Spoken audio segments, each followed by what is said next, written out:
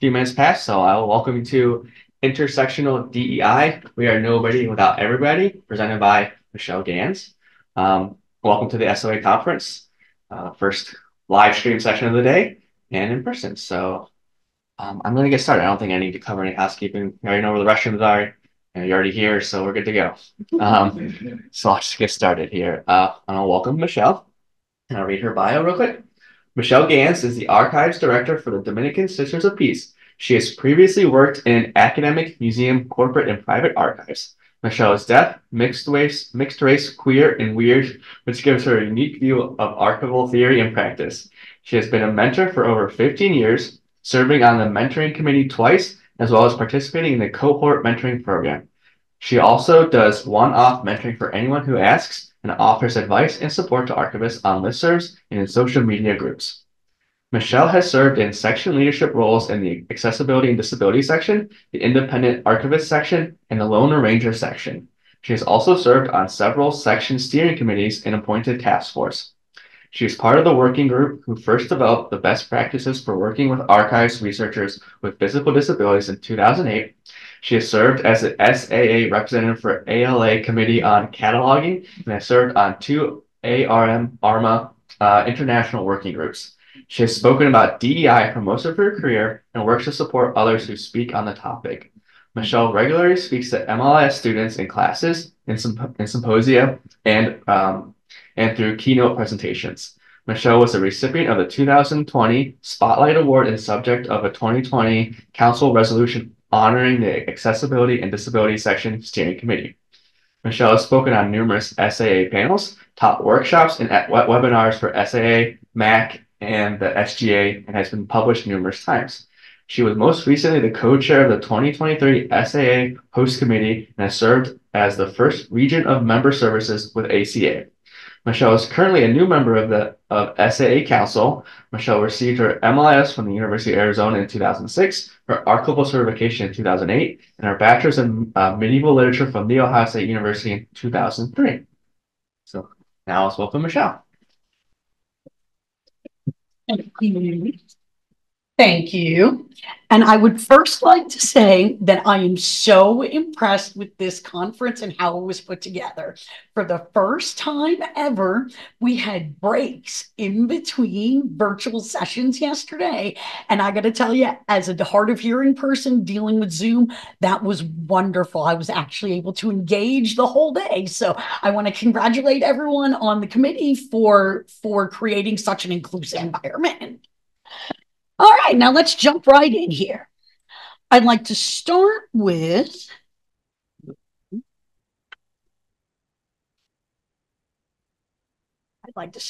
changing this. There we go. Okay, I first wanted to start with the land acknowledgement statement. As Dominican Sisters of Peace and Dominican Sisters of Peace and Associates, we give thanks for the sacred lands on which we gather and express our gratitude to the peoples who have cared for this holy land. We acknowledge that our Columbus Mother House and this conference center occupy the ancestral and contemporary territory of the Shawnee, Potawatomi, Delaware, Miami, Peoria, Seneca, Wyandot, Ojibwa, and Cherokee peoples. We lament the forced removal of these tribes through the Indian Removal Act of 1830, and we honor the resilience of tribal nations and recognize the historical context that continue to affect the indigenous peoples of this land. This is our formal statement. I would like to tack on to this that as Ohioans, we all have a lot of work to do to rectify some of the horrible things that have happened to Native peoples in the state. All right, so here are the ground rules. We treat everyone with kindness. There are no stupid questions, and this is a safe place. Please act accordingly. If you have questions, do not be afraid to ask them at any point during this session. And just as reference, the SAA Code of Conduct basically says, be nice to each other. I want you to think about how others move through the world and the ways that we can allow people to thrive regardless of how they move through the world. If you leave this presentation with nothing else, remember that everybody moves through the world differently, and we need to allow them to do so. So let's take a step back first and talk about intersectional identities. These are all the ways that we are we. And what this shows us is that people are complex. No one is the same as anyone else. Everyone has issues they are dealing with. There is no way to know the battles that someone is fighting, and that disability crosses all identities. Accessibility tools are inherently inclusive, and inclusion must take disability into account. So what is it that we mean when we say we're going to talk about DEI? So the letters stand for diversity, equity, and inclusion, and I always like to add an extra I on the end of that for intersectionality. So diversity is the idea that we have a wide range of identities, including race, ethnicity, gender, age, national origin, religion, disability, sexual orientation, socioeconomic status, education status, marital status, language, veteran status, physical appearance, etc. Equality is the idea that we give fair access and treatment and opportunity to everyone. But if you notice, equality means everybody stands on the same size box. But that doesn't mean that we necessarily get to see over the fence. Equity means everybody gets what they need so they can see over the fence. But what we're going for is justice. There shouldn't be a fence here at all. Everyone should just be able to see without standing on a box.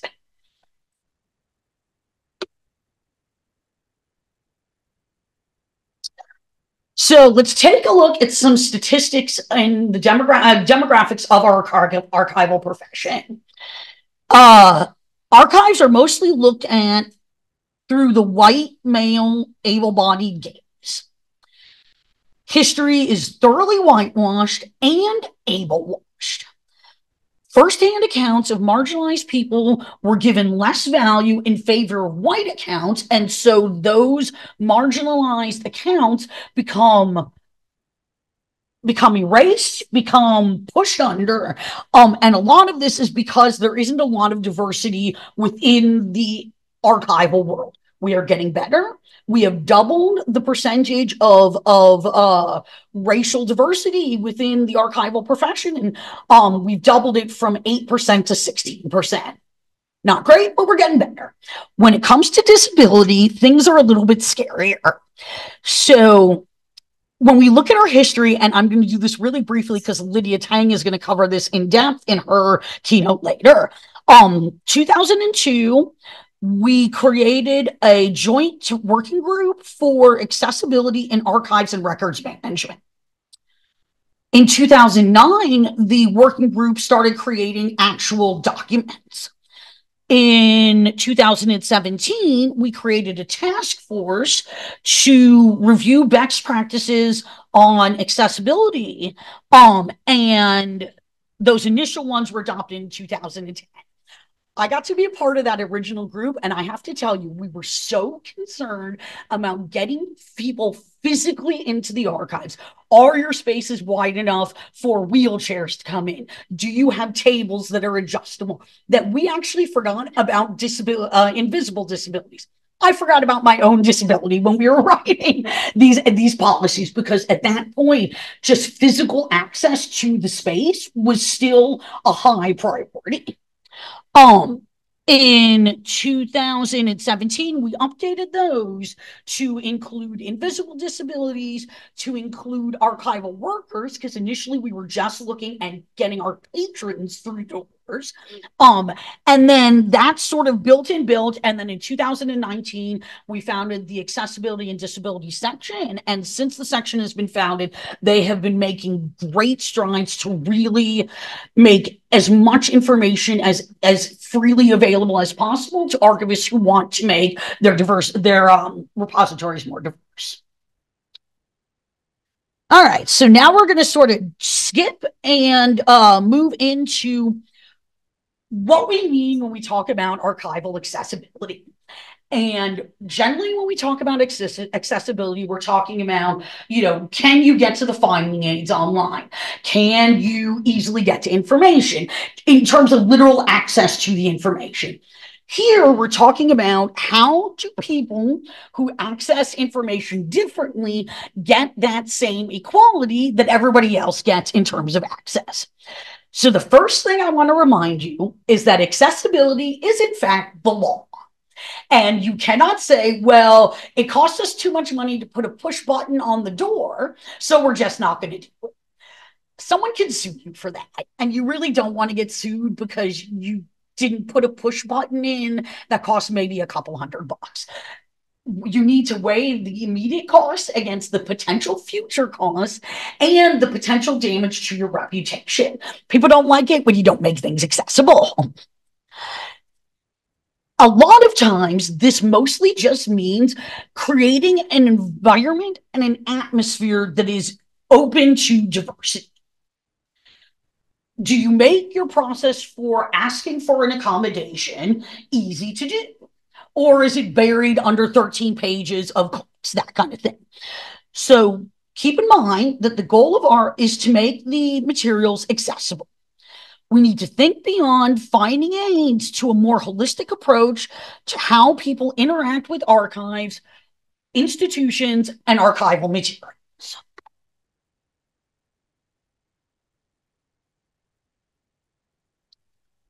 So let's start with some low-cost, no-cost solutions, because there are a multitude of these. You do not need to spend thousands of dollars to make your reading rooms more accessible. So we're going to talk a little bit more about websites, reading rooms, and how to make the materials themselves accessible.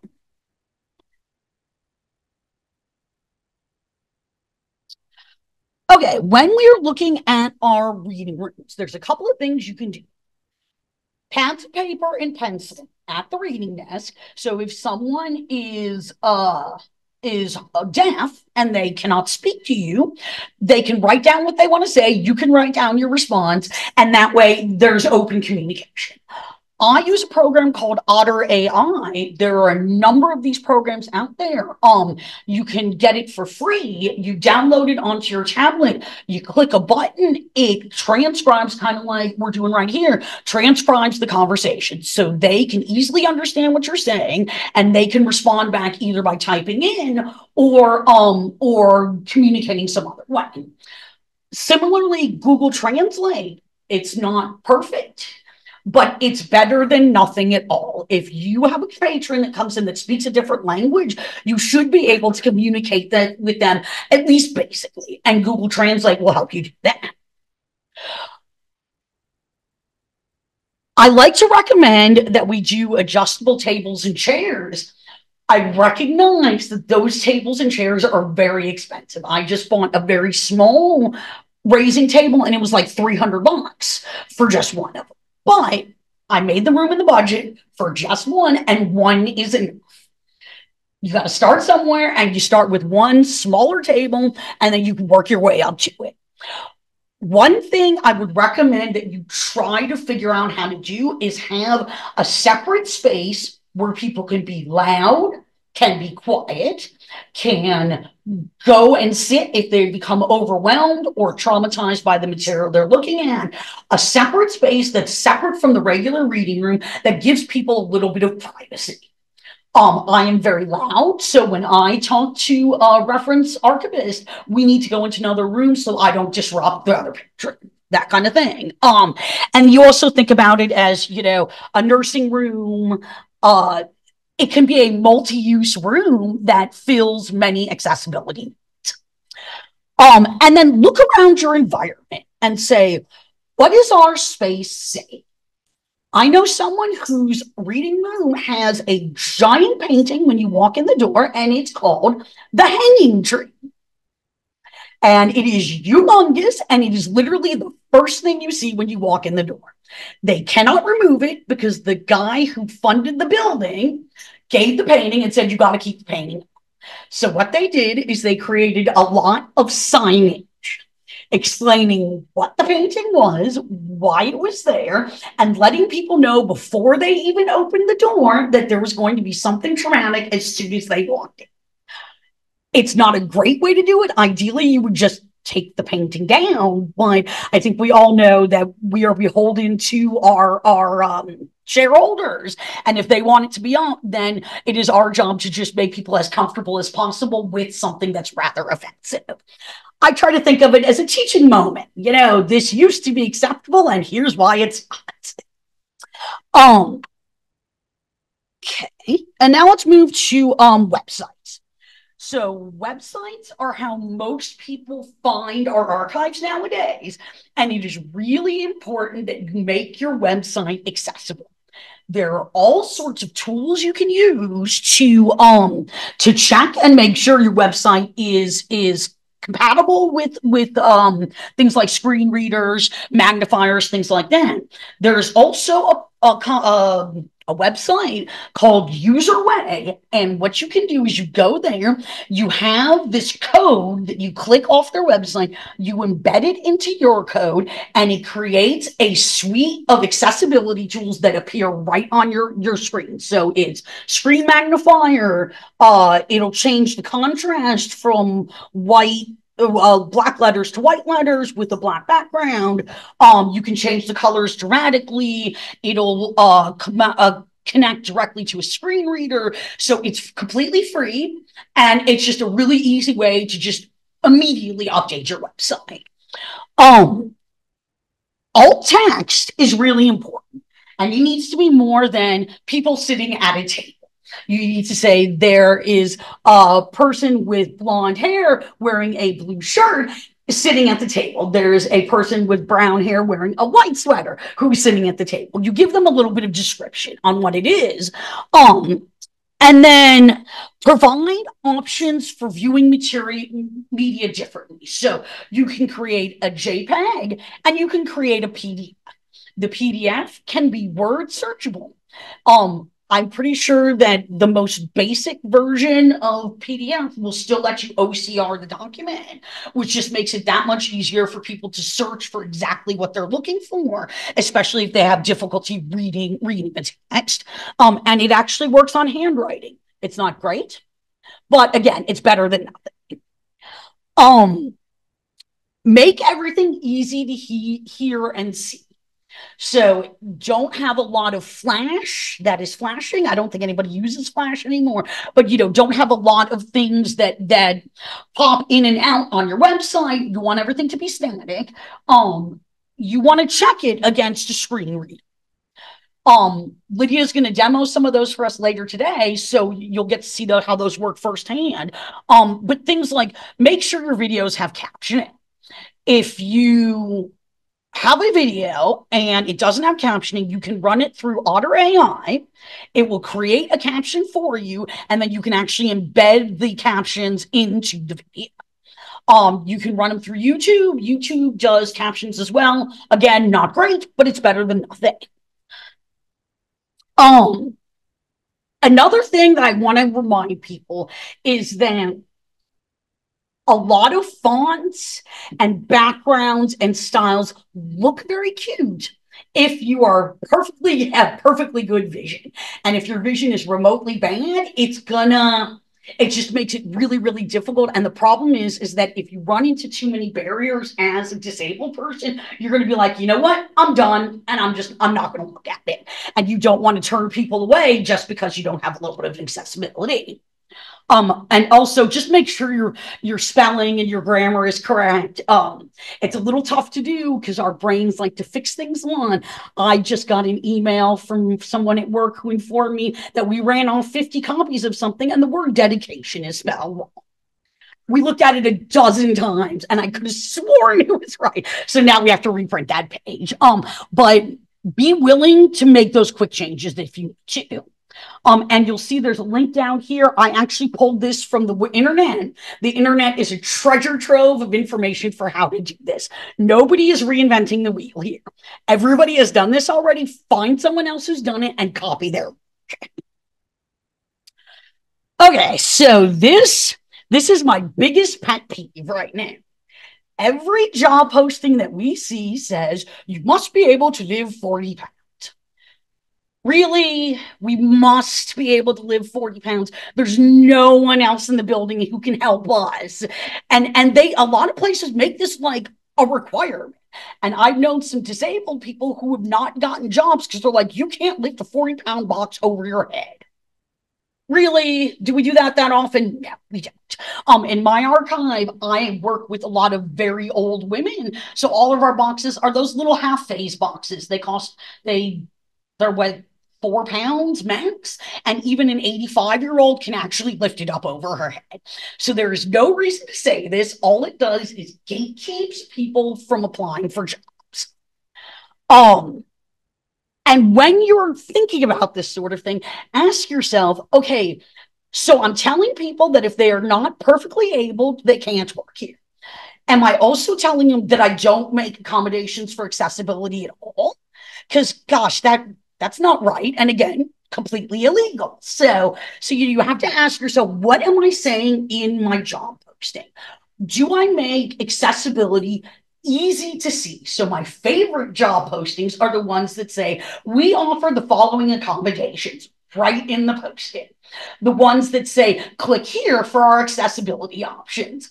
The ones that give you the questions ahead of time.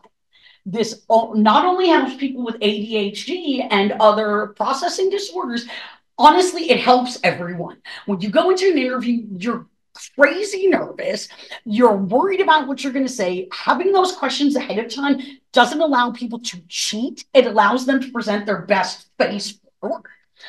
So just kind of look at the application process and say, okay, am I making people jump through all of these hoops for no reason? My favorite ones are the ones where they say, submit your resume and your cover letter, and then spend the next 20 minutes filling all that information out on this website. There's no reason to do it this way unless your institution is absolutely insistent that you do it that way.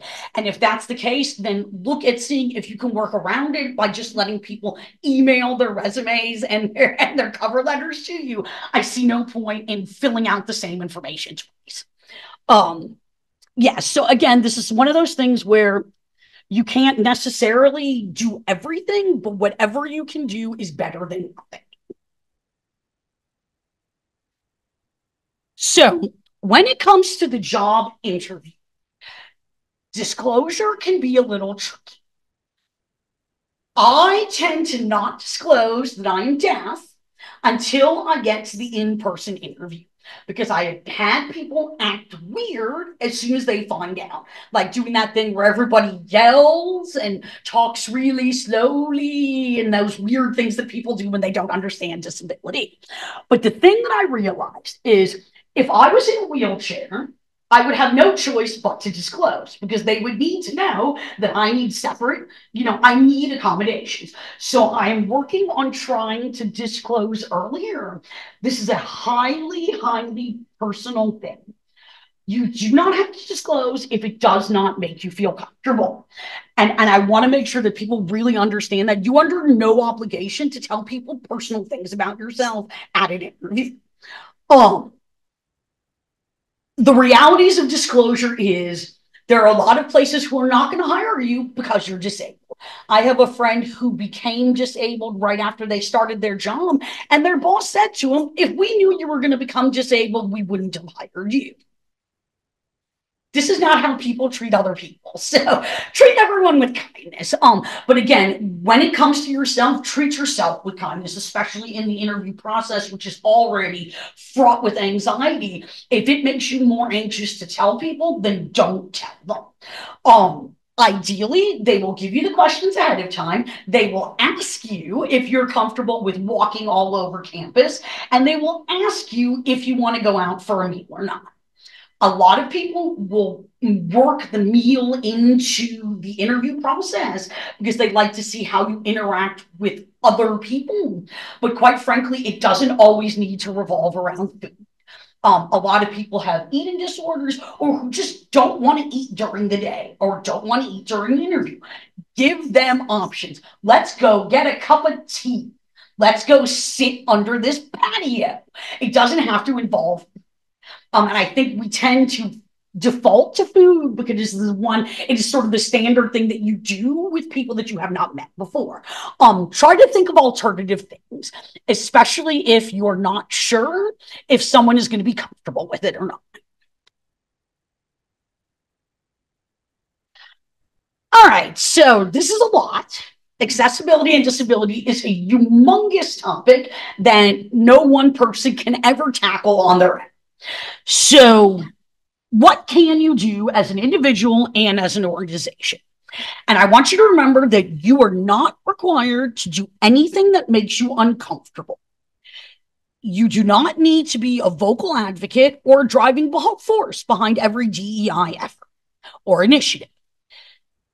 It's really enough to be kind to your coworkers, to be understanding of differences, and to try to be inclusive.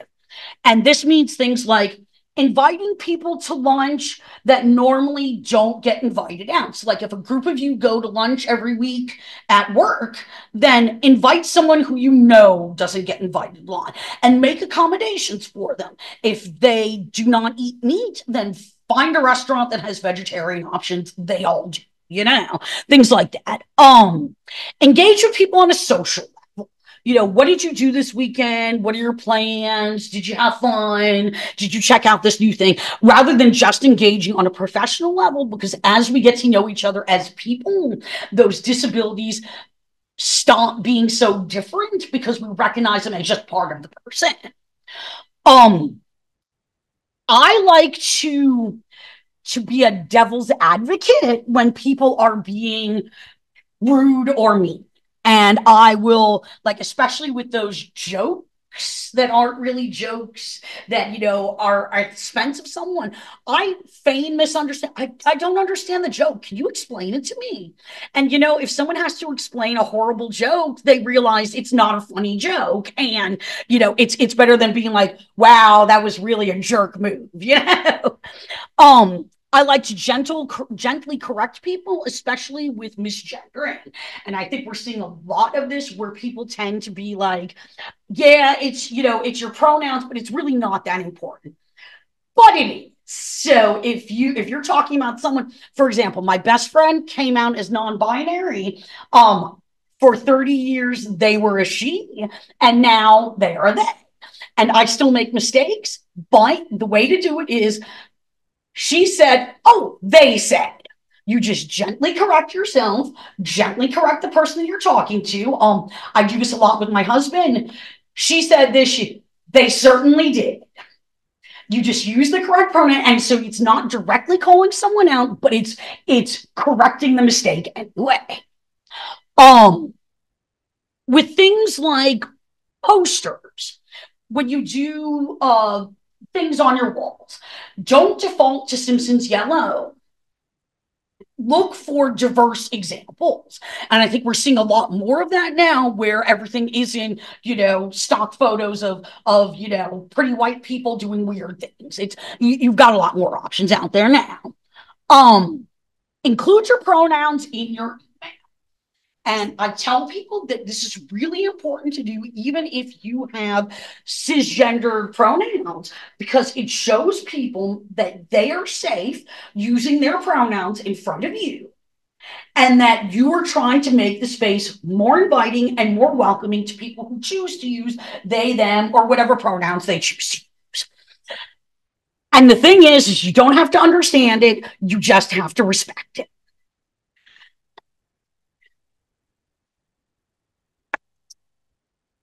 So what is advocacy? Well, and what does this mean in terms of advocating for yourself and advocating for others? I will fight tooth and nail to advocate for someone else. When it comes to myself, I'm like, oh, that's okay. I'll make it work. It's harder to advocate for yourself than it is for other people. So ideally you are in an environment where other people will actually stick up for you as well. So if it's a welcoming environment, then we all support each other. So like I said, it's, are you comfortable calling out inappropriateness, inappropriate behavior, inappropriate touch, and inappropriate words? You don't have to be. And that's the thing, is that it can be enough for you to recognize that something has happened to someone and go up to them later and say, are you okay? I noticed that this happened. I just want to make sure, if you need to talk, let me know. That kind of thing is enough of an advocacy. A big thing I also like to do when I'm talking to someone who's clearly just gone through something traumatic, do you want to vent or do you want solutions? Because sometimes people just need to vent and sometimes they actually need concrete examples of what they can do. So ask the person. And you know what? Sometimes venting is enough to make them figure it out on their own. Other times they need to talk it out. And if you have any help you can provide, awesome. If nothing else, you have at least given them someone to unload it off of, because if you keep it inside, that's how you get ulcers, and it's not good. So getting it out is always important. So, when we talk about DEI and allyship, the idea is that you are an ally to everyone, not just a specific group or a specific person. A lot of times this sort of allyship comes in the form of using your privilege for good. So if you are privileged enough to be in a management position, then do everything you can to make your department as intersectional as possible.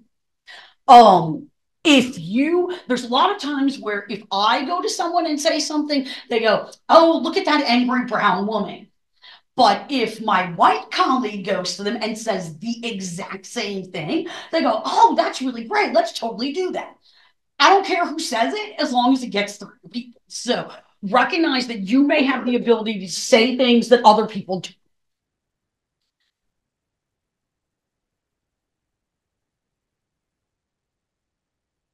Okay, so let's talk about some specific examples here.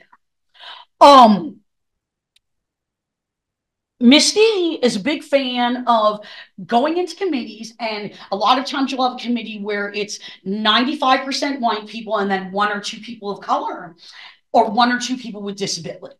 And when the conversation starts about what we're going to do, Misty will jump in and say, we're not going to ask Michelle to do all the labor on this, right? So I'll take on this, you take on that. And so they step in and keep that one person who is the center of whatever action is going to happen for being the one who has to do the emotional and physical labor. I am happy to help people with disability stuff, but if I have an ear infection, I don't want to spend an hour in a meeting talking about disability accessibility things. I do a lot of allyship in the form of speaking to others on behalf of someone, especially someone who's been newly diagnosed with a disability or is in the process of getting a diagnosis. They may not feel comfortable talking to a manager about what they may need in terms of staggered work schedules or taking extra time off or needing extra time to complete a project. So I will go in on their behalf, talk to management. I can even do it anonymously so the person doesn't get outed, because not everybody wants everyone to know that they have a disability. So those kinds of conversations are a wonderful way to be an ally. And then I want to give you an example of something that really happened that was very bad, but the allyship that came out of it was kind of awesome. So I was at a position and we had Slack that we used to talk to everybody, and someone posted something about an article, and I said, oh, this is a really great article, but I wish they had taken disability into consideration. And it started a huge fight on this public Slack channel that the bosses and the owners and everybody was involved in. And the person said to me that I was being unprofessional because I brought up disability. It was horrible. I mean, this went on for like 45 minutes. And one of my colleagues texted me while this was all going on and said, I feel really uncomfortable with this. Are you okay? And then after it was over, she emailed me and said, I was so uncomfortable with this. I went to HR while it was happening and told them this was unacceptable. So HR got involved. I didn't have to go to them and seem like I'm the person who's pushing this bad thing. So a neutral third party took this to HR. The issue ended up being resolved because this third party person stepped in and said something, and she didn't even have to be confrontational about it. She just sent an email to HR saying, this is what's happening. It's not okay. Please do something about it. So that was one of the greatest things that she could have done for me, because I would not have gone to HR on my own. I would have just been like, this is how things roll with me. We're going to just deal with it. And the fact that she was so willing to do that on my behalf was really, really touching for me. And a lot of times that's all disabled people are asking for, is that someone just lend us a hand without us having to ask for it. A lot of what this accessibility stuff boils down to is disrupting old patterns. So we get a lot of, but that's how we've always done this in the archival world. I think we are all sick of hearing this is how we've always done it, because clearly that is not true. At some point, we went from typewriters to computers. Although, how many of you still have a typewriter in your office? I don't know why we keep it, but just in case, we still have one. So this means modeling the behavior you want to see. Being kind to people, asking people how they're doing, asking how they're feeling, asking how their families are, treating each other like people. Prioritizing a work-life balance is really important in this too, because most disabled people, we have 5 spoons that we are working. If it takes me 2 spoons to get ready to go to work in the morning, that means I have 3 spoons left for work. If I have to spend 2 of my spoons fighting with someone over the fact that I am deaf, I have 1 spoon left to do my work and whatever else I want to do at the end of the day. So it is very important that we prioritize the work-life balance. We should not be proud of ourselves for working 60 hours a week. Nothing that we are doing in the archives is brain surgery. No one is going to die if we don't get it done today. And I know that I personally get stuck in that fallacy of, well, the more I get done, the better it is. But if I hurt myself, then it doesn't do anybody any good. In fact, I pushed myself so hard, I got an inflamed nerve and was out for an entire week because I just could not function anymore. My body literally collapsed. That was the incorrect way to do that. We don't do that anymore. We leave at 4:30. We do not work from home. That's the other thing too. We all tend to answer emails from home. And again, they can wait until tomorrow morning when you get into the office. By prioritizing the work-life balance, it makes it better for everyone, not just people who are disabled. It keeps regular archivists from burning out, because we all burn out at some point. It keeps us engaged in our work, and we produce better work when we are rested and we have a fulfilling life outside of work. If you are in a management position, it's a little bit more difficult because you have to figure out how to check in regularly with your folks without being a micromanager and without being intimidating. Especially for folks who are new to the profession, it can be very intimidating when you're working in an archive with, a professional archivist that's been there for a decade. You want to look great. But looking great doesn't have to hurt yourself, because quite frankly, anybody can get a disability at any time. So, if you keep pushing yourself too hard, you might break something. And that's really, it's not necessary. When you're providing feedback to someone, always make sure that it's coming from a place of concern about the person's well-being, not concern about the work.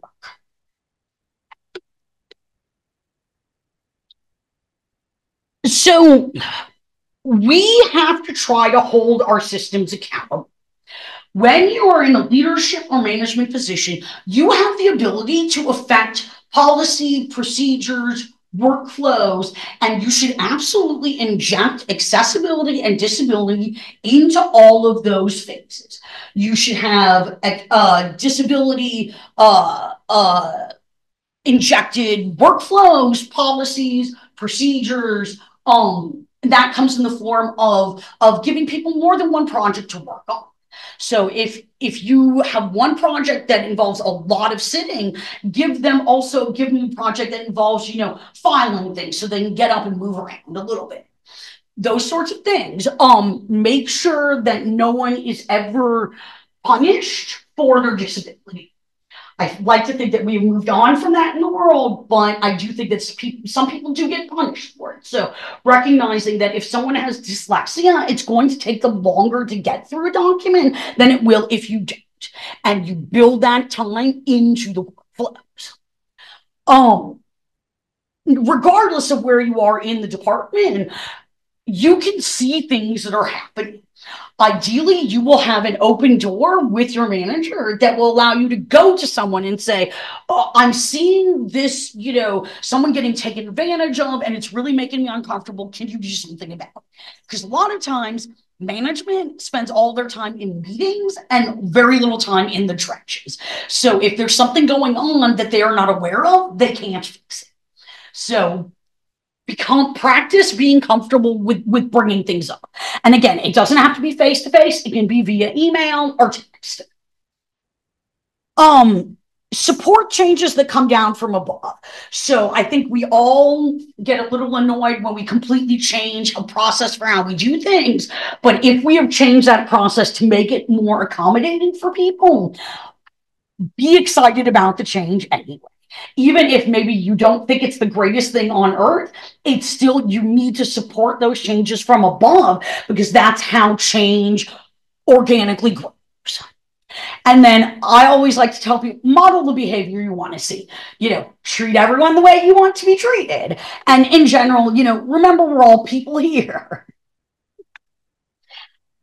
A lot of the ways we do this is fostering inclusivity. So my favorite thing about this photo here is during this time period, African Americans were being kicked out of swimming pools. This was when we had people being bleached in the pools. It was very bad. Mr. Rogers invited Mr. Clemens, who incidentally was a gay man, to put his feet in the pool with him. This one act of inclusivity changed the mindset of millions of kids. And I know I was radicalized by Mr. Rogers and this sort of radical inclusivity.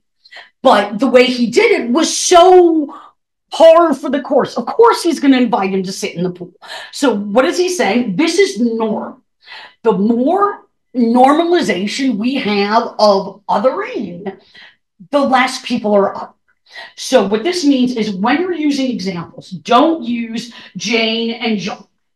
Use different names. Jose, Tina, just pick different names. When you do displays, make sure that they are inclusive. Include a disabled writer. Include an African writer. Not just African American, include a multitude of diversities of identities and abilities. And in your signage, look at the language you're using. We tend to use a lot of very flowery language. We've all got master's degrees. We know a lot of stuff. We know a lot of big words. We don't have to always use them just because we know them. If you're talking to a group of archivists, go ahead and use that technical language. If you're talking to your patrons, for goodness sake, they're not going to know what respect the fonds is. They don't even know what a fond is. And they don't need to know. They just need to know that we keep things in the order that they were created. So use the language that meets people where they're at. Oh, and another thing is acknowledge all religious holidays, not just the Judeo-Christian ones. I noticed this year that during Ramadan, a lot of organizations were saying things like, respect your colleagues who are fasting during the day. They may not be on top of it as usual. Letting people know it is okay to practice their religion while still at work. And I think we can make those accommodations for every religion that is out there.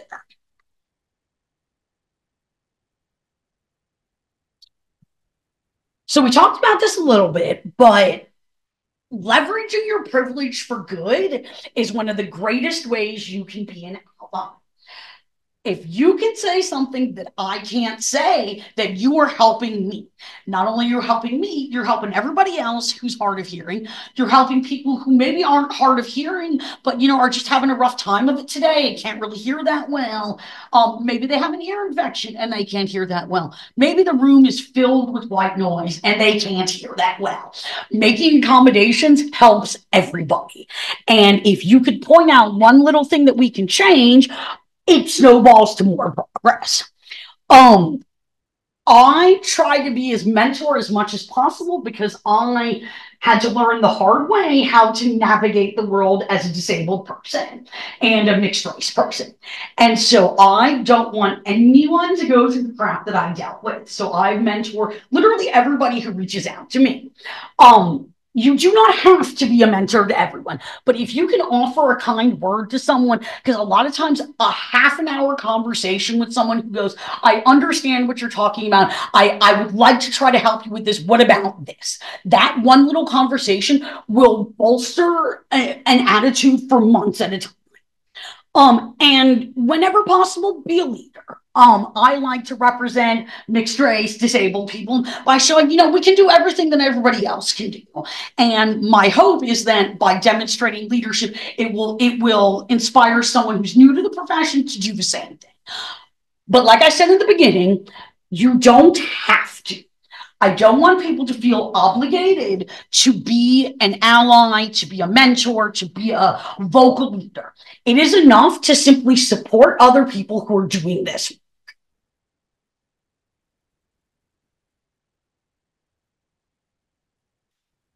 Changes happen tiny little steps at a time. We're not talking about flipping an organization 180 degrees into something it has never been before. We're talking about tiny little things that build to positive change. So that means things like regularly checking in with your colleagues, making sure that everybody's feeling all right, especially after another shooting happens or another disaster happens. Check in with people. Make sure that they are feeling good. Make sure that they have the tools that they need to make their way through life.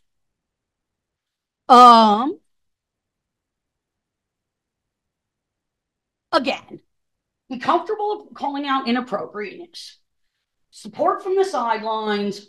Use your privilege for good. You don't have to lead the way, but you do have to give people the space in order to create the change that they want to see. So you don't have to lead, but you do have to get out of the way. And I want to remind you that for all of us, mental health is really important. If you are disabled, it's even more important. But we should all be working on things that do something for yourself. Reading, meditating, stretching. My therapist told me that doing self-care stuff is really good for your mental health. So once a week, I do my nails and I do a face mask, which seems very silly, but it's 20 minutes where I'm poking at my face and not thinking about anything else. It's something that makes me feel more relaxed once I'm done. And I want to leave you with this. Changing mindset starts by celebrating differences rather than trying to get everyone to try to fit into an existing culture. It means respectfully asking questions, being open to new ideas, and finding ways to connect with each other as people. The status quo is comfortable. It's easy to just keep going the way we've always done it. But remaining static only ensures irrelevancy. Like anything changing the status quo means changing how you think about things and how you approach everything. But don't panic, because positive change is made through a million small actions, not giant leaps. It's important to remember that when someone is othered, their agency and their humanity is stripped away. Everyone deserves to be treated as a fellow human being. You don't have to help, but you do need to get out of the way. And I want to leave you with this quote from Dr. Who: never be cruel, never be cowardly. Hate is always foolish. Love is always wise. Always try to be nice. Never fail to be kind. And here's how you can get in touch with me now. Who has questions? Please have questions.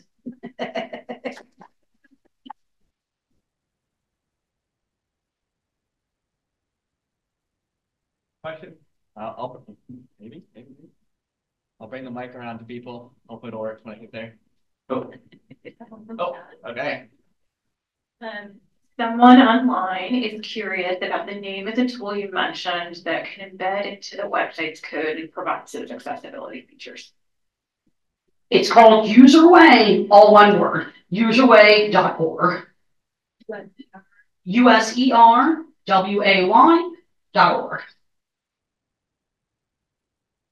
Any other questions?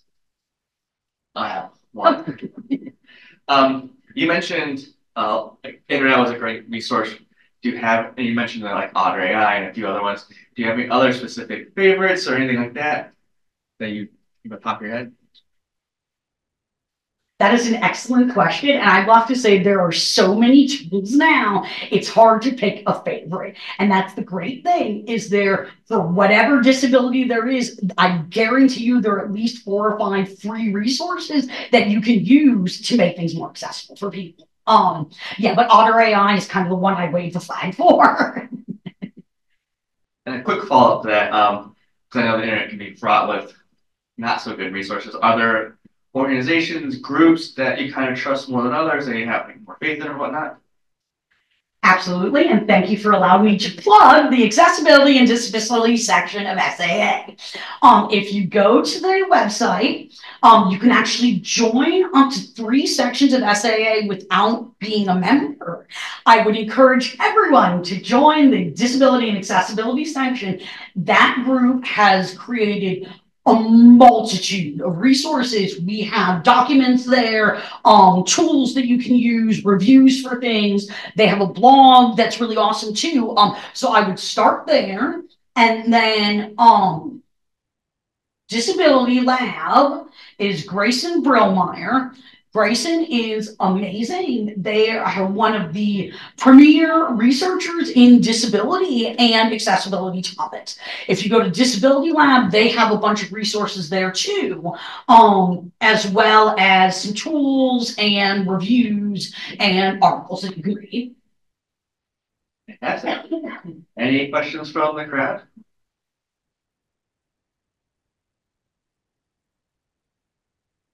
So I'm thinking a lot about accessibility for my digital collections. I was wondering if you've got like any like site that you've seen out there that you're like, this is a digital collection that has hit the marks.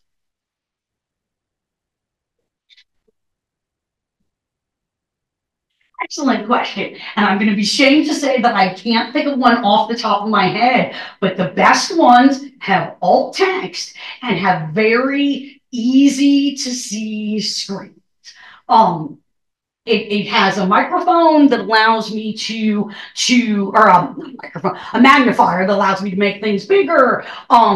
No flashing stuff on the sides, easy navigation. Don't make me use 3 clicks to go back to the next page. I mean, it's very easy to move from one page to the other. Any other questions? Oh, actually, I lied. Ohio State University.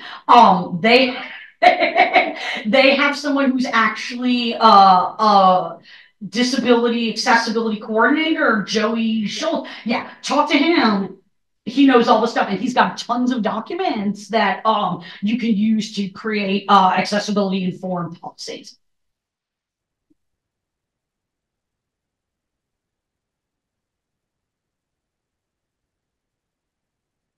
Can you expand on how recognizing people's intersecting identities can help organizations? What are the benefits of that?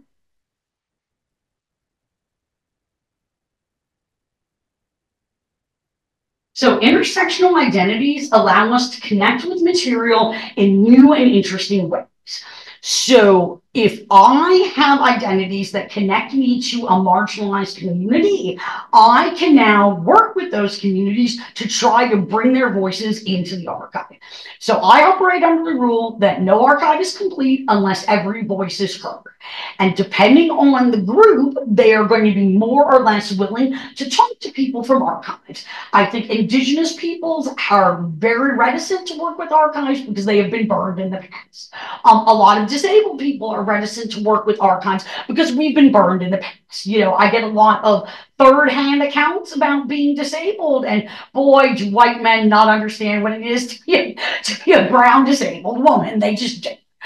So intersectional identities give us a wider view of materials and a wider interpretation of materials, which I think is really important because any collection can be viewed under a new lens and you could find whole new information about it. I think we see this a lot in like medieval studies where, you know, every single word has been, you know, philosophized to the T, but we could still go back and look at, you know, how women were treated in the Middle Ages, how disabled people were treated, what their accounts look like. So I think it just gives us a broader view of our materials and makes them more usable to everybody.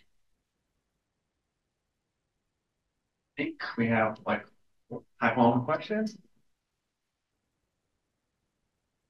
All right. Oh, got it. All right. Thank you, everyone.